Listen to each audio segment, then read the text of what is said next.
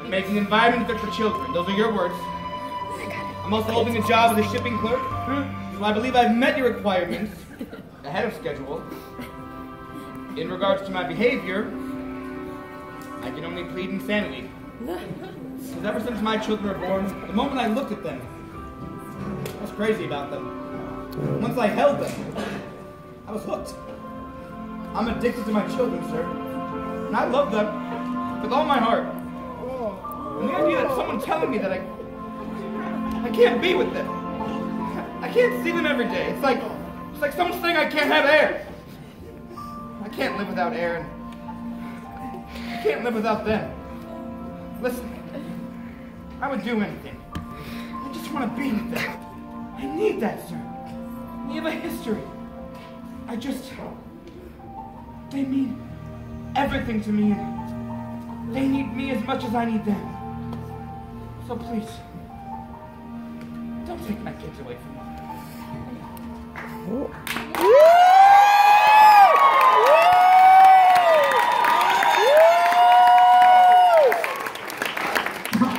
You're crying. It's happening. Allergies. Mr. Hillard, you've been able to fool a lot of people into believing you're a 60-year-old woman. A lot of fucking people. No easy task, and your little speech seemed to be very heartfelt and genuine. But I believe it to be a terrific performance by a very gifted actor. Nothing more.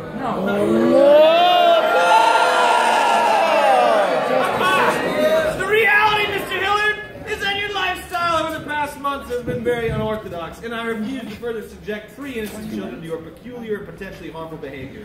It is this court's decision to award full custody! Please, you will have supervised visitation rights every Saturday. Supervised, sir. Yes! The court liaison will accompany you. Just trying to make it interesting. Honestly, wait, okay. Alright, yes, court liaison will accompany you to spend the time with children. I'm suggesting a period of psychological testing and perhaps treatment for you, Mr. Hillard, you crazy fuck. You will be in this case 1 year from now. Thank you, court is adjourned. He bangs his gavel on Miranda. No, he lost his kids.